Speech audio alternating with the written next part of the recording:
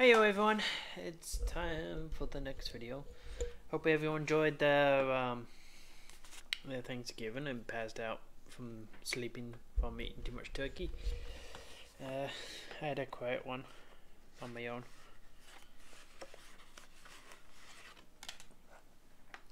Didn't really do anything. Okay, so next one, performance and limitations, number 4. A. Aerodynamics. Number 1. What are the 4 dynamic forces that act on an airplane during all maneuvers? Lift, gravity, thrust, and drag. That one's an easy one.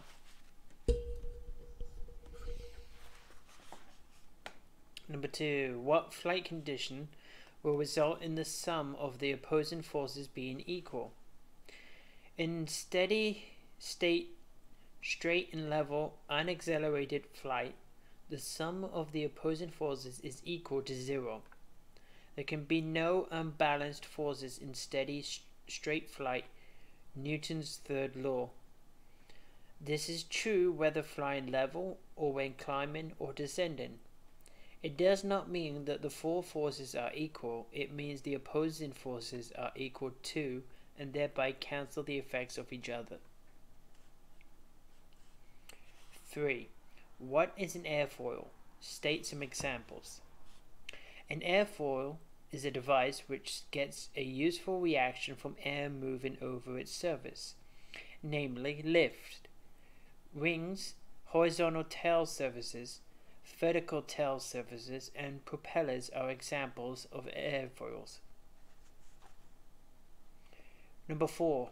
What is an angle of incidence? The angle of incidence is the angle formed by the longitude axis of the airplane and the chord of the ring. It is measured by the angle at which the ring is attached to the fuselage. The angle of incidence is fixed and cannot be changed by the pilot. Number 5. What is a relative wind? The relative wind is the direction of the airflow with respect to the ring. When a ring is moving forward and downward, the relative wind moves backward and upward. The flight path and relative wind are always parallel but travel in opposite directions. 6. What is the angle of attack? The wind, the point of going to the stall. The angle of attack is the angle between the ring chord line and the direction of relative wind. It can be changed by the pilot. Pardon me. Number 7. What is Bernoulli's principle? The pressure of a fluid, liquid or gas decreases at points where the speed of the fluid increases. In the case of airflow, high-speed flow is associated with low pressure and low-speed flow with high pressure. The airfoil of an aircraft is designed to increase the velocity of the airflow above its surface, thereby decreasing pressure above the airfoil. Simultaneously, the impact of the air on the lower surface of the airfoil increases the pressure below. This combination of pressure decreases above and increases below produces lift. What are several factors which will affect both lift and drag? Ring area, lift and drag acting on a ring are roughly proportional to the ring area. A pilot can change ring area by using certain types of flaps, i.e. flower flaps. Shape of the airfoil. As the upper curvature of an airfoil is increased up to a certain point, the lift produced increases. Lowering the aileron or flap device can accomplish this. Also, ice or frost on the ring can disturb normal airflow, changing its camber and disrupting its lifting capability. Angle of attack. As an angle of attack is increased, both lift and drag are increased up to a certain point. Velocity of the air. An increase in velocity of air passing over the ring increases lift and drag. Air density. Lift and drag vary directly with the density of the air. As air density increases, lift and drag increase. As air density decreases, lift and drag decrease. Air density is affected by these factors: pressure, temperature, and humidity. What is a torque effect? Torque effect involves Newton's third law of physics. For every action, there is an equal and opposite reaction. Applied to airplane, this means that as the internal engine parts and propeller are revolving in one direction, an equal force is trying to rotate the airplane in the opposite direction. It is greatest when at low air speeds with high power settings and a high angle of attack. Number 10. What effect does torque reaction have on an airplane on the ground and in flight? In flight, torque reaction is acting around the longitude axis, tending to make the airplane whirl. To compensate, some of the older airplanes are rigged in a manner to create more lift on the ring that is being forced downward. The more modern airplanes are designed with engine offset to counteract this effect of torque. On the ground, during takeoff roll, an additional turning moment around the vertical axis is induced by torque reaction, as the left side of the airplane is being forced down by torque reaction. That's why the plane always moves to the left as you start to take off. More weight is being placed on the left main landing gear. This results in more ground friction or drag on the left tire than on the right, causing further turning movement to the left. 11. What are the 4 factors that contribute to torque effect? Torque reaction of the engine and propeller. For every action, there is an equal and opposite reaction. The rotation of the propeller from the cockpit to the right tends to roll or bank the airplane to the left. Gyroscopic effect of the propeller. Gyroscopic precession applies here. The resultant action or deflection of a spinning object when a force is applied to the outer rim of its rotational mass. If the axis of a propeller is tilted, the resultant force will be exerted 90 degrees ahead in the direction of the rotation, and in the same direction as the applied force. It is most noticeable on takeoffs in tail draggers when the tail is raised. Corkscrewing effect with the propeller slipstream. High-speed rotation of an airplane propeller results in corkscrewing rotation to the slipstream as it moves rearward. At high propeller speeds and low forward speeds, as in takeoff, the slipstream strikes the vertical tail surface on the left side, pushing the tail to the right and yawing the plane to the left. Asymmetrical loading of the propeller P factor. When an airplane is flying with high angle of attack, the bite of the downward moving propeller blade is greater than the bite of the upward moving blade. This is due to the downward moving blade meeting the oncoming relative wind at a greater angle of attack than the upward moving blade. Consequently, there is a greater thrust on the downward moving blade on the right side, and this forces the airplane to yaw on the left. Centrifugal force is the equal and opposite reaction of the airplane to the change in direction, and it acts equal and opposite to the horizontal component of lift. What is load factor? Load factor is the ratio of the total load supported by the airplane's wing to the actual weight of the airplane and its contents. In other words, it is the actual load supported by the rings divided by the total weight of the airplane. It can also be expressed as the ratio of a given load to pull of gravity, i.e., to refer to a load factor of 3 as 3 Gs. In this case, the weight of the airplane is equal to 1 g, and if a load of 3 times the actual weight of the airplane were imposed upon the wing due to a curved flight, the load factor would be equal to 3 g's. Number 14. For what two reasons is load factor important to pilots? Max, please be quiet. A, because of please be quiet. Because of the obviously dangerous overload that is possible for a pilot to impose on the aircraft structure. B, because an increased load factor increases the stalling speed and makes stalls possible at seemingly safe flight speeds. 15. What situations may result in load factors reaching maximum or being exceeded? Level turns.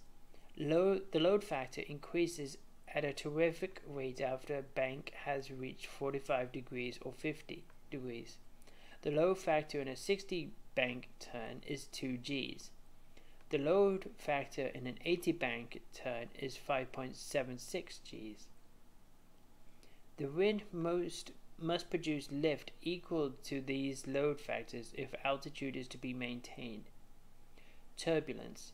Severe vertical gusts cause a sudden increase in angle of attack, resulting in large loads which are resisted by the inertia of the airplane.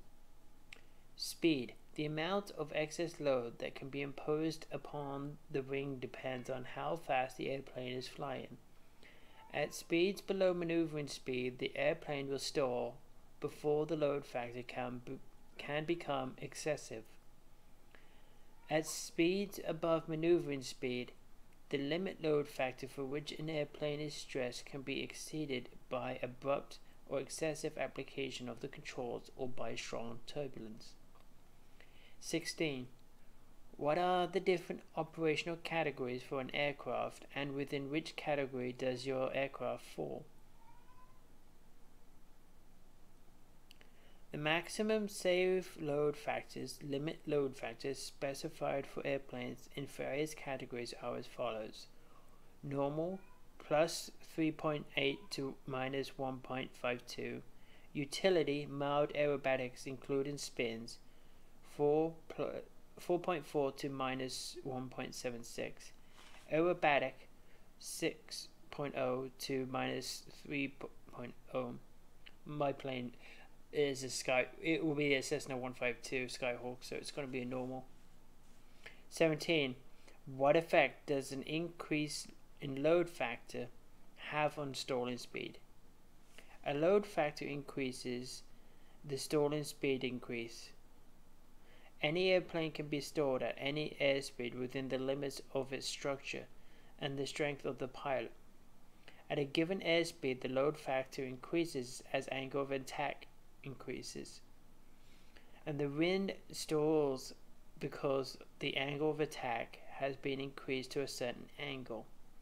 Therefore, there is a direct relationship between the load factor imposed upon the wing and its stalling characteristics. A rule for determining the speed at which a wing will stall is that the stalling speed increases in proportion to the square root of the load factor. Basically, every time you hear that alarm go off on the plane, you running the risk of the angle of attack and stalling the plane. 18. Define the term maneuvering speed. Maneuvering speed is the maximum speed at which the limit load can be imposed, either by gusts or full deflection of the control surfaces, without causing structural damage. It is the speed below which you can, in smooth air, move a single flight control one time to its full deflection. For one axis of airplane rotation only, pitch, roll, or yaw, without risk of damage to the airplane. Speeds up to but not exceeding the maneuvering speed allow an aircraft to stall prior to experiencing an increase in load factor that would exceed the limit load of the aircraft. Note, operating at or below maneuvering speed does not provide structural protection against multiple full control inputs in one axis or full control inputs in more than one axis at the same time. 19. Discuss the effect of maneuvering speed of an increase or decrease in rate. Maneuvering speed increases with an increased rate and decreases with a decrease in rate. An aircraft operating at reduced rate is more vulnerable to rapid accelerations encountered during flight through turbulence or gust. Design limit load factors could be exceeded if a reduction in maneuvering speed is not accomplished. An aircraft operating at or near gross rate in turbulent air is much less likely to exceed design limit load factors and may be operated at the published maneuvering speed for gross rate if necessary. 20. Define loss of control in flight and describe several situations that might increase the risk of a loci accident occurring. LOCI is defined as a significant deviation of an aircraft from the intended flight path, and it often results from the airplane upset. Maneuvering is the most common phase of flight for loci accidents to occur. However, those accidents occur in all phases of flight. Situations that increase the risk of this include uncoordinated flight, equipment malfunctions, pilot complacency, distraction, turbulence, and poor risk management, such as attempting to fly IMC when the pilot is not qualified or proficient in it. 21. What causes an airplane to stall? The direct cause of every stall is an excessive angle of attack. Each airplane has a particular angle of attack where the airflow separates from the upper surface of the wing and stalls occur. This critical angle attack varies from 16 degrees to 20 degrees depending on the airplane's design, but each airplane has only one specific angle of attack where the stall occurs, regardless of airspeed, rate, load factor, and density and altitude. 22. What is a spin? A spin in a small airplane or glider is controlled, recoverable, or uncontrolled, possibly unrecoverable maneuver in which the airplane or glider descends in a hellacial path while flying at an angle of attack greater than critical angle of attack. Spins result from aggravated stalls in either a slip or a skid. If a stall does not occur, a spin cannot occur. 23. What causes a spin? The primary cause of an inadvertent spin is exceeding the critical angle of attack while applying excessive or insufficient rudder, and to a lesser extent aileron. 24. When are spins most likely to occur? A stall or spin situation can occur in any phase of flight, but is most likely to occur in the following situations. A. Engine failure on takeoff during climb out. Pilot tries to stretch glide to a landing area by increasing back pressure or makes an uncoordinated turn back to departure runway at a relatively low airspeed. B. Cross-controlled turn from base to final, slipping or skidding turn. Pilot overshoots final, possibly due to a crosswind, and makes an uncoordinated turn at low airspeed.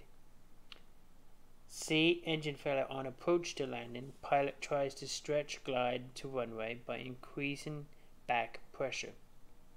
D. Go around with full nose up trim. Pilot applies power with full flaps and nose up trim combined with uncoordinated use of rudder. Number 25. What procedure should be used to recover from an inverted spin? A. Close the throttle if not already accomplished. B. Neutralize the ailerons. And C. Apply the full opposite rudder. D. Briskly move the elevator control forward to approximately the neutral position.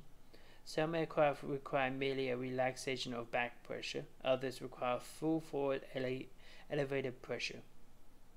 Once the stall is broken, the spin will stop. Neutralize the rudder when the spinning stops.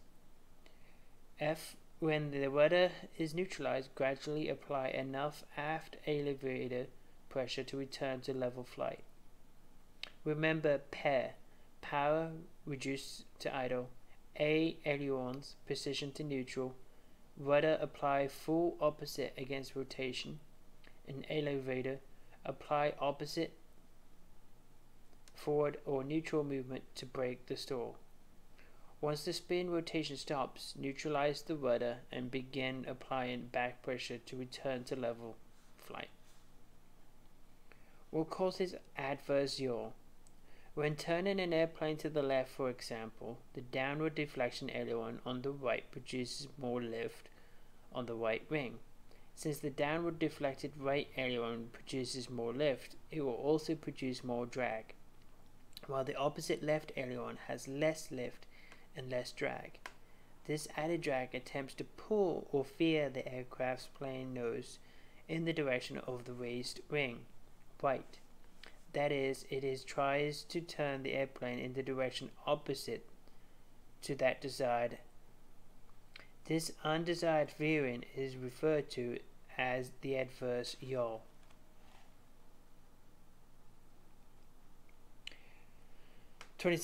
What is ground effect? It's when you fly lower. If when you started taking off and you want extra speed, you get extra speed by staying low as you take off instead of.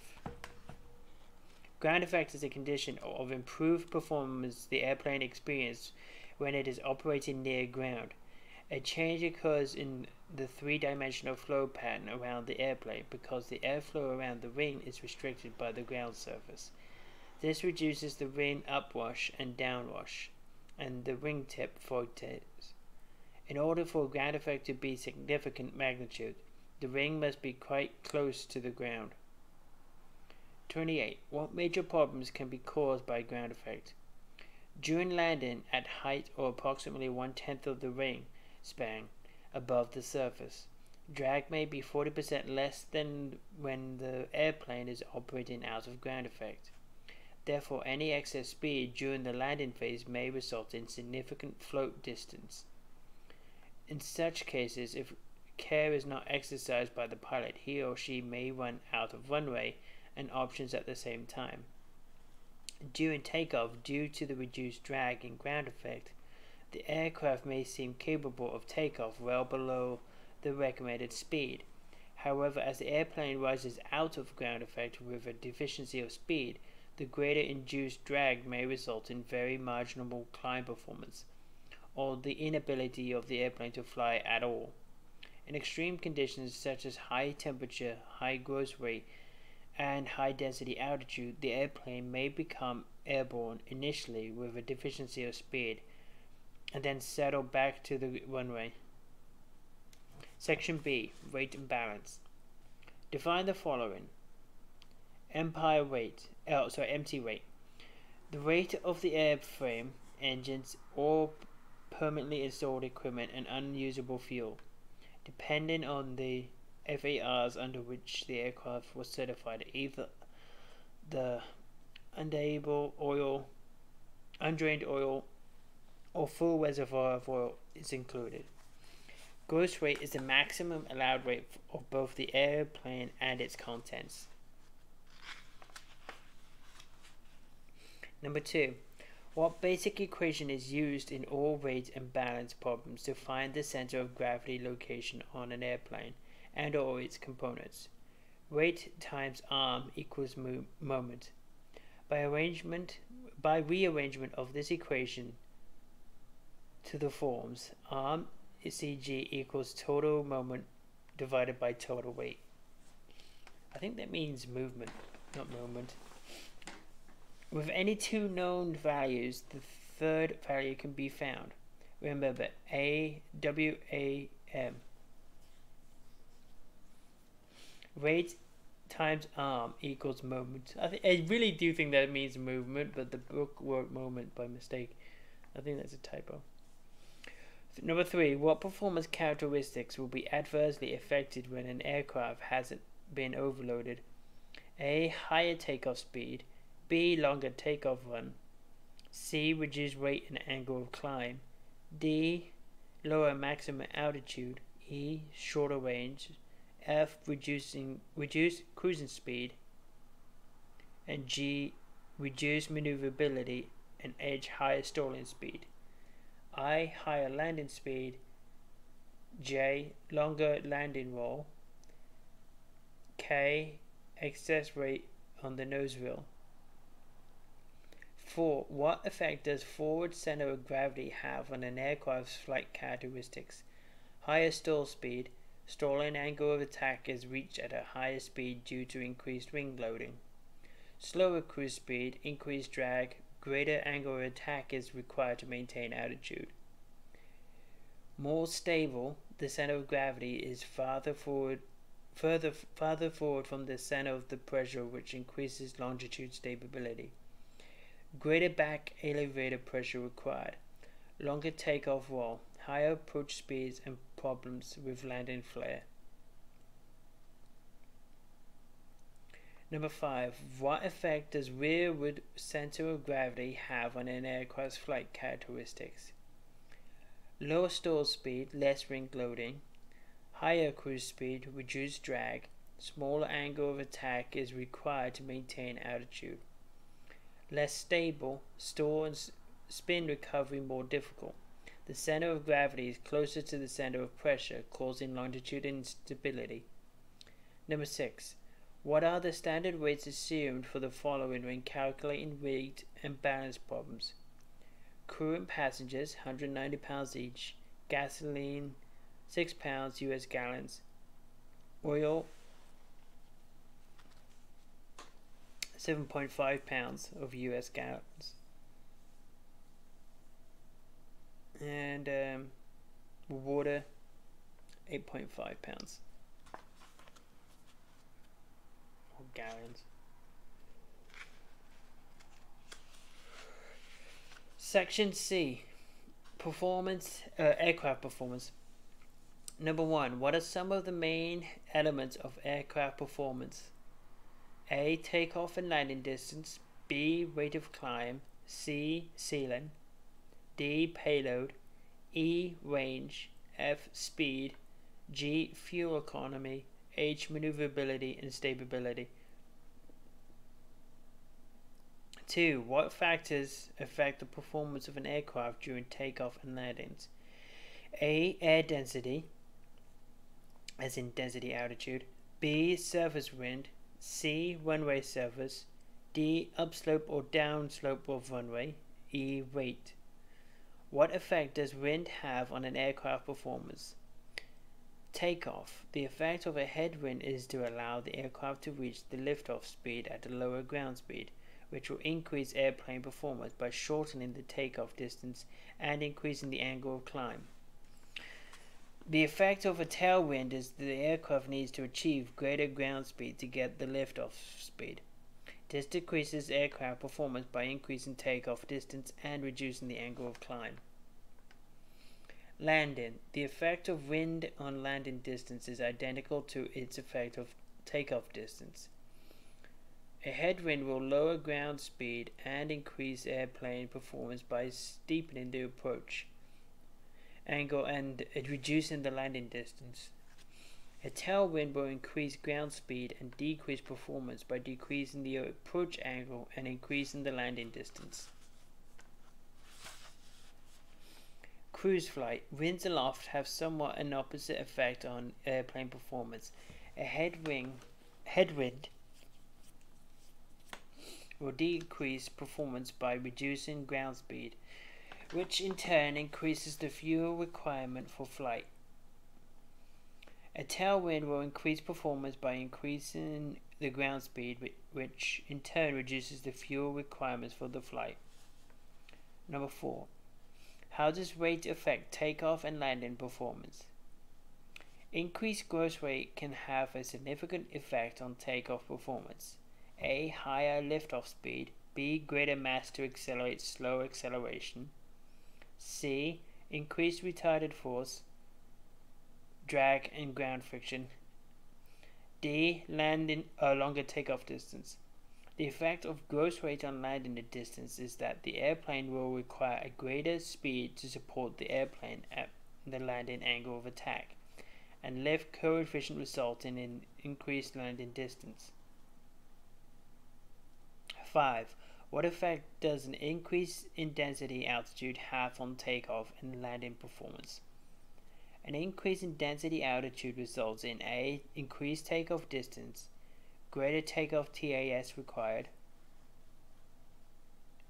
B. Reduced rate of climb, decreased thrust and reduced acceleration. C. Increased true airspeed on approach and landing, same IIS. And D. Increased landing roll distance. Oh yeah, those the VS. Yeah. 6. Define the term density altitude. Density altitude is the pressure altitude corrected for non-standard temperature under standard atmospheric condition. Air at each level in the atmosphere has specified density, and under standard conditions, pressure altitude and density altitude identify the same level. Therefore, density altitude is the vertical distance above sea level in the standard atmosphere at which a given density is found. 7. How does air density affect aircraft performance? The density of the air has a direct effect on A. Life produced by the wings, B. Power output of the engine, C. Propeller efficiency, and D. Drag forces. Number 8. What factors affect density? What factors affect air density? Altitude, temperature, and humidity.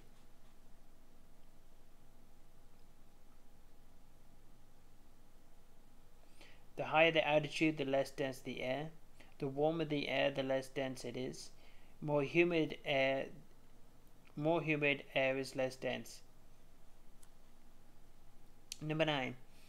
How does temperature, altitude, and humidity affect density altitude?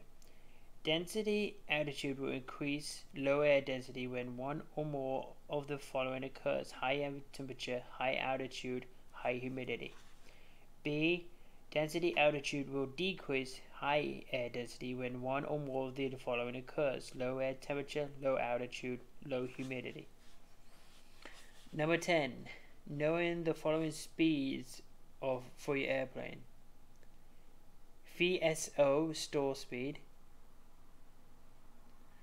VS1, VY is the rate of climb, best rate of climb speed.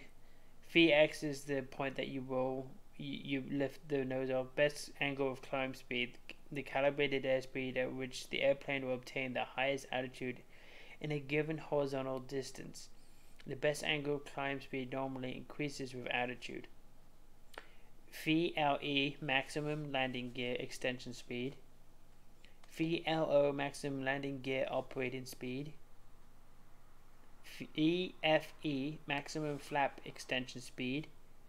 VA is maneuvering speed. VNO, normal operating speed. VNE, never exceed speed. Number 11.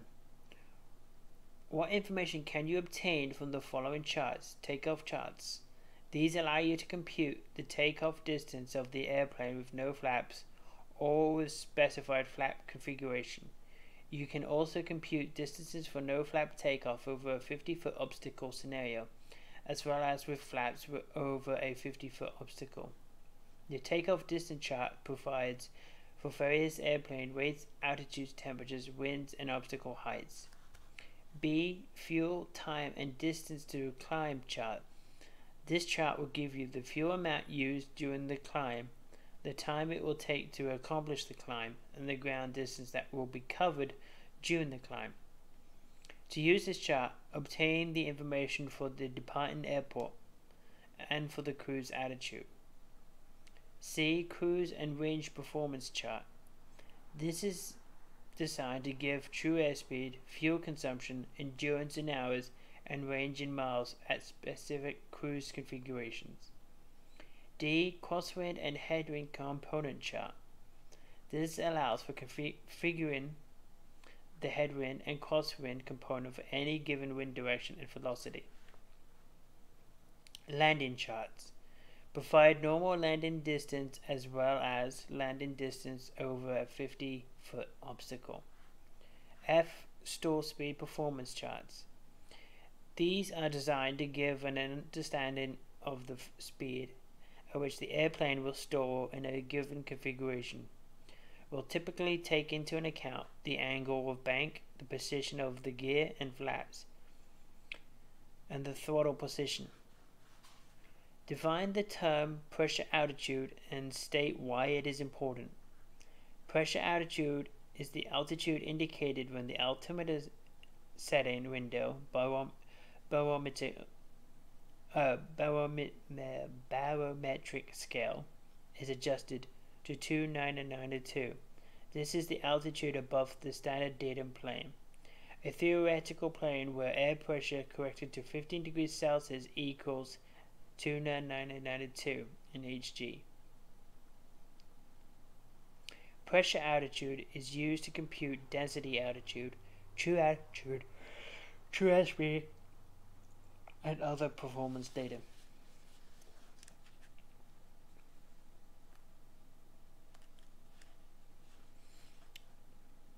Number 13. The following questions are designed to provide pilots with general review to the basic information they should know about their specific plane before taking a flight check or review. What is the normal climb out speed? What is the best rate of climb speed? What is the best angle of climb speed? What is the maximum flap expansion speed? What is the maximum gear extension speed? What is the stall speed in the normal landing configuration? What is the stall speed in the clean configuration? What is the normal approach to land speed? What is the maneuvering speed? What is the red line speed? What engine out glide speed will give you maximum range? What is the make and horsepower of the engine? How many usable gallons of fuel can you carry? What are the fuel tanks, where are the fuel tanks located, and what are their capabilities? Where are the fuel vents for your aircraft? What is the octane rating of the fuel used by your aircraft? What are the fuel sumps? Where are the fuel sumps located on your aircraft, and when should you drain them? What are the minimum and maximum oil capacities? What rate of oil is being used? What is the maximum oil temperature and pressure? Is the landing gear fixed, manual, hydraulic, or electric? If retractable, what is the backup system for lowering the gear? What are the nose wheel turning limitations for your aircraft? What is the maximum allowable demonstrated crosswind component for the aircraft? How many people will this aircraft carry safely with a full fuel load? What is the maximum allowable weight the aircraft can carry with baggage in the baggage compartment? What takeoff distance is required if a takeoff were made from a sea level pressure altitude? What is your maximum allowable useful load? Solve a weight and balance problem for the flight you plan to make with one passenger at 170 pounds. Does your load fall within the weight and balance envelope? B. What is the final gross weight? C. How much fuel can be carried? D. How much baggage can be carried with full fuel? And E. Know the function of the various types of antennae on your aircraft. All of that information can be found in any POH on any plane. Additional study questions. Number 1. You have just landed on a 2,100 foot grass strip to pick up 2 passengers, and you plan to depart in the early afternoon. The temperature will be warmer than expected, so you compute the density altitude and determine that the required takeoff distance is over 50 feet obstacle with 2,000 feet. Your weight and balance calculations indicate that you would be 100 pounds under gross weight. If you decide to take off, explain the potential hazards, the overall risk, and the actions you could take to mitigate the risk. Number 2. Why are some aircraft not allowed to perform forward slips and flaps extended? Why are some aircraft not allowed to perform forward slips with flaps extended? Number 3. While en route, with the CG change as your aircraft uses fuel.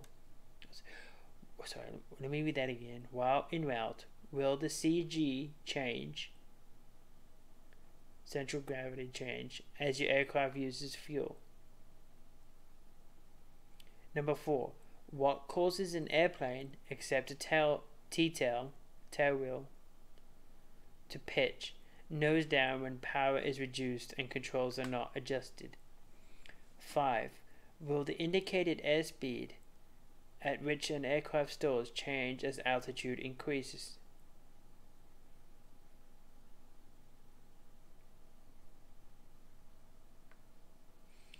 Six. How does an aircraft limitations, performance, fuel and capacity, navigation capability affect the total risk of a flight?